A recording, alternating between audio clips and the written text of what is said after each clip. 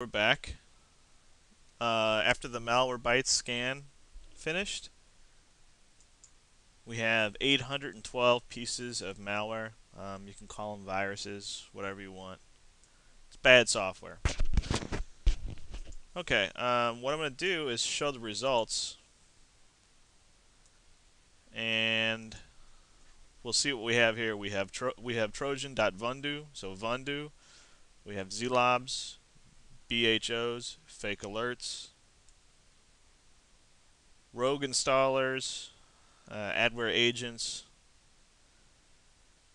The list goes on and on and on. This is the list. Qhost, which is one of the worst ones I've experienced.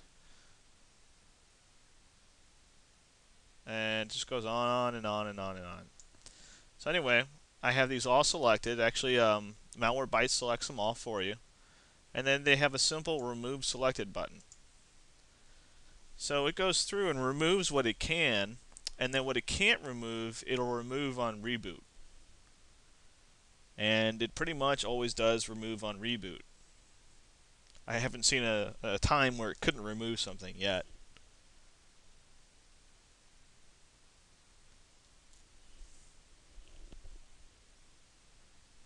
And keep in mind, I'm doing this removal in safe mode with networking. And once again, we use safe mode to disable a lot of malware all at once.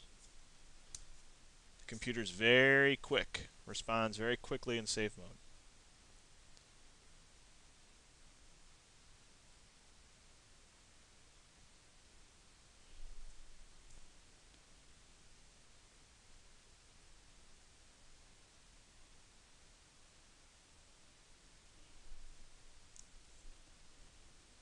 Now you can see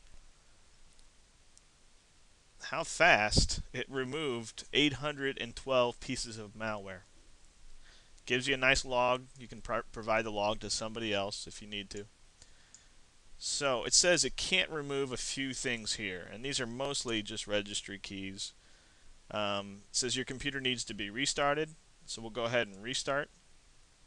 I'm going to pause the video for a second. Okay, I just rebooted. I'm going to log back in.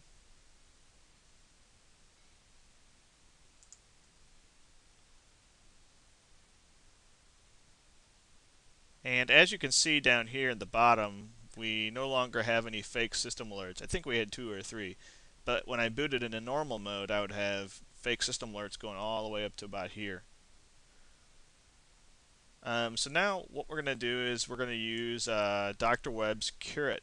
And Curate can be downloaded every day. I think they compile it every day.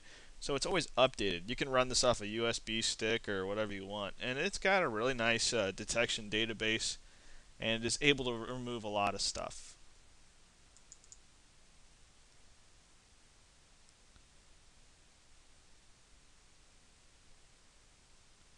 No need to update. I just downloaded this a few minutes ago.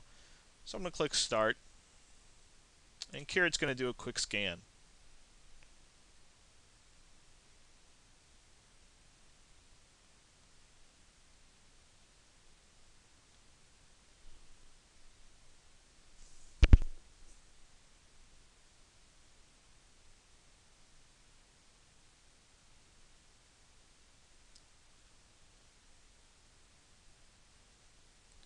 And actually what I'm going to do is stop Curate from scanning and do a full scan.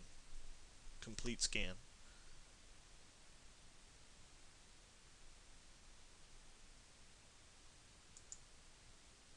Okay, I'll select complete scan and start scanning. I'm going to pause the video for a second. When we come back, we'll look at the results from the Dr. Webb scan. Okay, the Dr. Curate scan is complete, and it found 26 additional infected files. It's deleted almost all of them. It moved a few of them, and then I'm going to tell it to. Some of them it does nothing to. I'm going to go ahead and say I'm going to do a big old selection. Well, actually, I saw one in here I might not want to do.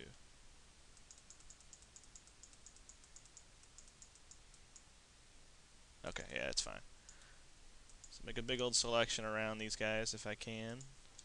Nah, it looks like I have to do them one at a time.